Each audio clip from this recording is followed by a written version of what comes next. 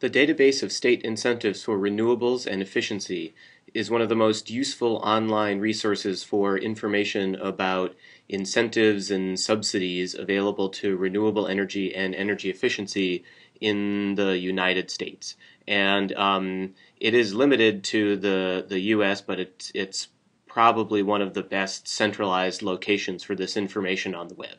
And so the website is www.DSIREUSA.org. Or if you just go to Google and type in DSIRE, you'll probably find it. So when you go to the home page, the first thing that you will see is this map of the United States. And each of the states and territories within the U.S. is clickable to get more information about incentives available in that state. So, for example, I'm going to click on my home state of Pennsylvania, and it brings up a page with a very long list of different incentives available for renewable energy projects and energy efficiency projects in the state of Pennsylvania. And all of these different incentive programs are run by either the state or some area within the state, like a county or an electric utility or a town or something like that. And so at the very top of the page, you can find information about all sorts of financial incentives.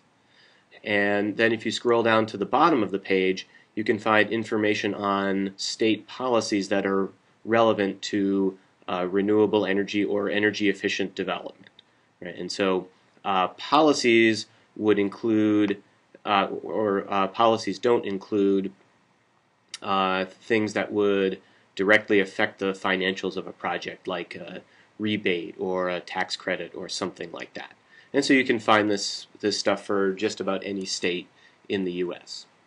DSIRE also has a nice list of federal incentives, and there's a special page for federal incentives, and if you look for the little American flag icon just about anywhere on the DSIRE's website, it'll bring you to the page for federal incentives.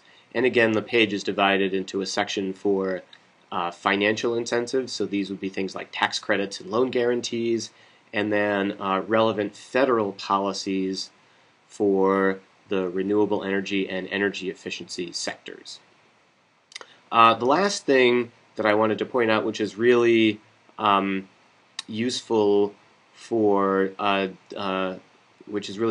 the DSIRE website, is this page of maps. So on the left-hand side on the menu bar, you'll see a page that says Summary Maps, and they have a whole bunch of different maps available that give you information on different things. So one of the most commonly used is the map showing which states in the U.S. have renewable portfolio standards.